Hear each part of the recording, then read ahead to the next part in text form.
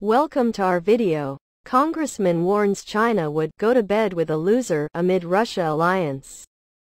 I would like to focus on the Newsweek report, February 25, 2023.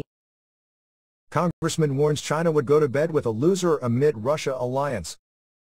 By Andrew Stanton. Representative John Garamendi, a California Democrat, warned on Saturday that China allying with Russia amid the Ukraine war would mean Beijing is going to bed with a loser. China, one of the world's largest economies and a growing influence in the Indo-Pacific, is facing pressure when it comes to the Ukraine war. Chinese President Xi Jinping has publicly supported Russian President Vladimir Putin, making him one of Moscow's most powerful global allies, but has so far resisted providing material aid to Russia. Western countries, including the United States, who are key Chinese trading partners, have backed Ukraine, and Chinese support for Russia would threaten to disrupt trade. However, Secretary of State Antony Blinken said this week that intelligence suggests China is strongly considering providing lethal assistance to Russia as the Ukraine war crossed its one-year mark on Friday.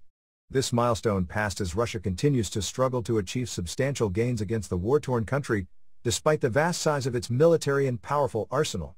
Garamendi warned China against backing Russia during an appearance on NBC News on Saturday.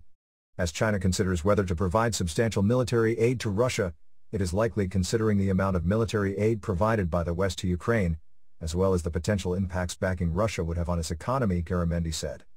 China is going, "Oh my, who are our trading partners? Are we going to be sanctioned?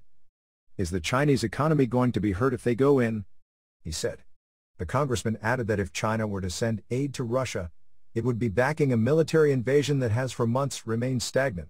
You've got to be really careful who you go to bed with. In this case, China would go to bed with a loser. Now go to bed with Russia, who is clearly a loser in this war and loser diplomatically around the world. China's going to be very careful here. They're thinking about their options, Garamendi said. Javed Ali, a University of Michigan professor specializing in international policy and diplomacy, told Newsweek on Saturday, Xi has to make a decision about how to manage that relationship with Russia, and what's most important about that in the fight against Ukraine versus China's biggest strategic ambitions. Ali explained that the U.S.'s willingness to come forward with this intelligence follows a high-water mark in U.S.-China relations after the U.S. military shot down a Chinese spy balloon over the Atlantic Ocean earlier this month. He said a central question for the national security community is whether this development is linked to the balloon, or whether it is related to other Chinese national security priorities.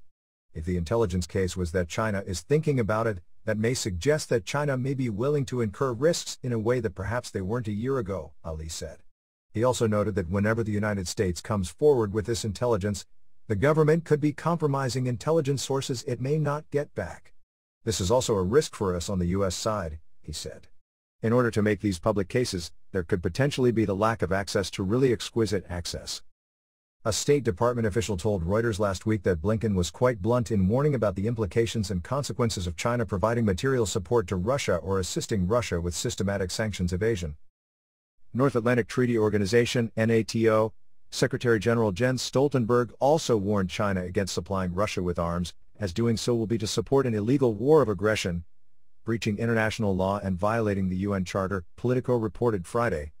MAGA Republicans could send message to China, Garamendi warns. During his interview appearance, Garamendi also talked about MAGA Republicans in the House of Representatives withholding aid to Ukraine. While many Republicans support providing aid, some GOP members of Congress have signed onto legislation introduced by Representative Matt Gaetz of Florida to end military aid to Ukraine. They argued these funds should instead be spent domestically, rather than on a foreign war. Gaetz's Ukraine fatigue bill discourages all future military, financial and humanitarian aid spending for Ukraine in its war against Russia, and pushes for the two nations to reach a peace agreement. Garamendi warned about the message withholding aid would send to China. That is a message to China that they can do most anything they want in the Western Pacific, because the United States is not a stable, not a dedicated, not a committed partner through the good and the bad areas, he said. Ukraine remains exceedingly important in Europe, but also exceedingly important in the Western Pacific and China and Taiwan. Newsweek reached out to China's International Press Center for comment.